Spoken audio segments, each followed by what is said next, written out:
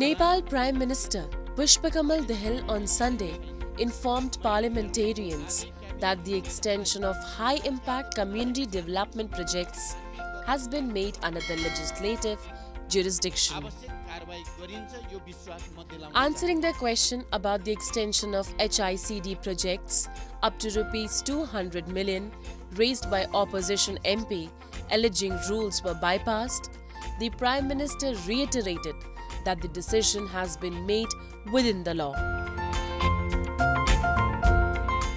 मान्य गीता बस्नेतले भारतीय दूतावासलाई 20 करोडसम्मको आयोजनामा सोझै लगानी गर्न सहमति दिएको र त्यसमा राजनीतिक दलहरूलाई छलेको आशयको प्रश्न गर्नु भएको छ। तर म यसमा के स्पष्ट गर्न चाहन्छु भने भारतीय दूतावासले सोझै लगानी गर्ने कुनै निर्णय र सहमति भएको छैन। विगतदेखि नै साना विकास कार्यक्रममा भारतीय अनुदान प्राप्त हुने गरेको अहिले उक्त कार्यक्रमको नाम परिवर्तन गरी उच्च प्रभावयुक्त सामुदायिक विकास आयोजना high impact community development project बनाई प्रति आयोजनाको अनुदान वृद्धि कार्यक्षेत्र विस्तार गरिएको। यसमा दूतावासले सोझै लगानी गर्ने भन्ने भाष्य स्थापित गर्न खोजिएको छ, त्यो बिल्कुल गलत हो। बरु यो पटक चाहिँ सङ्घको सहमति बिना कुनै पनि काम अगाडि बढ्न नसक्ने कुरालाई स्पष्ट रूपले उल्लेख गरिएको छ।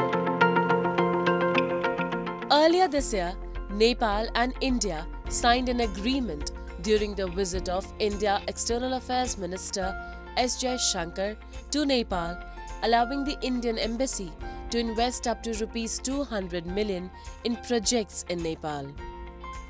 The two sides raised the limit for Indian assistance through high-impact community development projects, earlier known as small development projects, to Rs 200 million from Rs 50 million.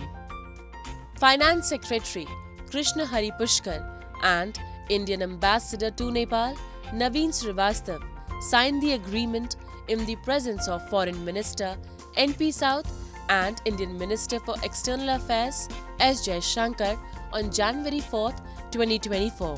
After Nepal adopted a federalism structure with the promulgation of the 2015 Constitution, Nepal and India worked on how to implement the projects.